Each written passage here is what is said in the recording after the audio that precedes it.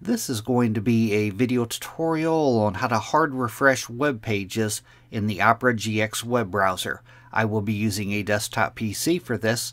Let me jump over to my browser here.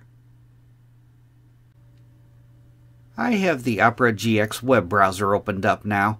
To hard refresh a web page, what hard refreshing does, it forces your browser to disregard a cached version of the web page and to load a fresh version from the server. The way to do it on a Windows or Linux machine, there's a couple ways to do it. One way is to hold down the Control key and hit the F5 key while holding down the Control key. That will hard refresh the web page.